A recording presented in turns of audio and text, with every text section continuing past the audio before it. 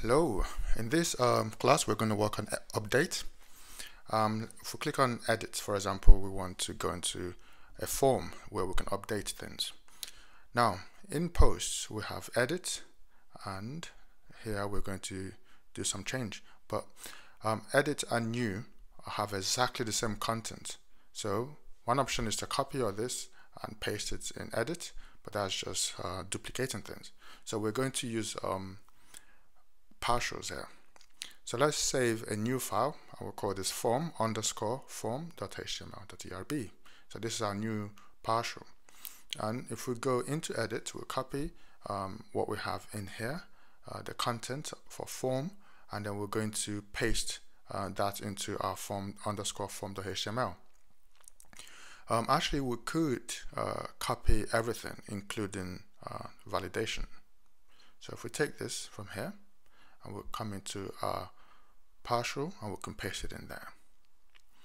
Alright, and in here we can make a reference to our partial by saying render, and we'll give it form without the underscore.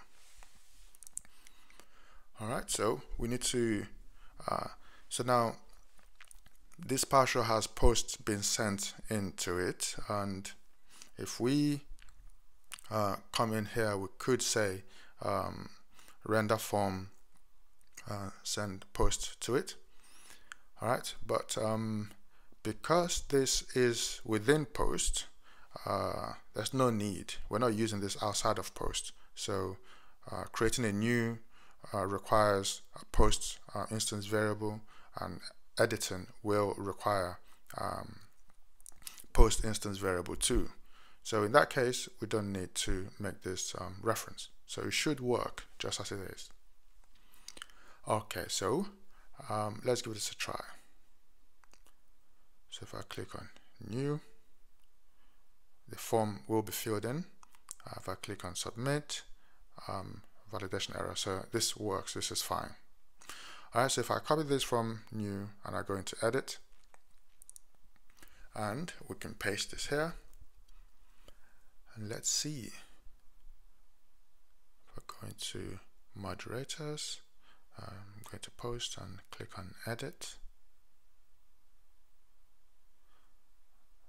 and just waiting for it. And we have a validation error. Sorry, we have a missing neoclass error, which is instance variable has not been set. So we'll go into our edit. So when we click on edit, it shows us the edit.html with a form filled in. So we need to do a find params ID and assign the value to post, and do that again, and this time it works. And we can see our field is has values in them. Alright, and when we click on update, we can see that we have a template missing, which is fine. So let's fix that. So when we fill in a form, edit comes up. When we click on submit, it submits to update. So this is where we need to catch all the form data. So we'll start by saying posts, and then we'll say post.find based on the parameters. Okay, so we'll find a record that we want to update, and we'll then say so if the post updates successfully, so if post.update, and obviously we're updating post params whitelisting it. So if this is successful, we want to redirect to our admin's index URL. We'll give this a notice, just saying post was successfully updated. But if it wasn't successfully updated, then we can say so just render the edit method. And as usual, we'll set the flash manually by saying alert and say something. Okay. And there was a problem updating post. And that's it. We can end our else statement like that. Alright, so we find the post to update and we update it, and everything else just falls in place. redirect or show an error message otherwise. Okay, so let's give this a try. So we try to update and it works.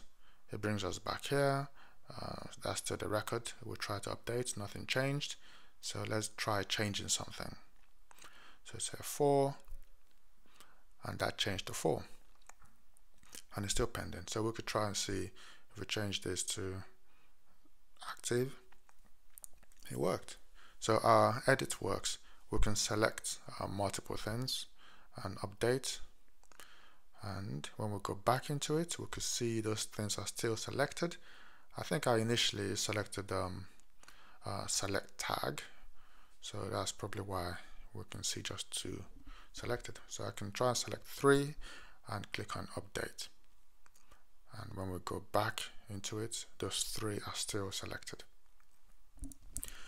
Alright, so we have a functioning editable post, which is what we wanted. So this is done. This works. We can change this. We could try to update without anything there, and we could see here there was a problem updating post. So everything works as expected. Okay, successful post. It's all good. So here we can say that these 2 are done. Alright, so we have the delete method to do in the next lesson, and I will see you in the next lesson.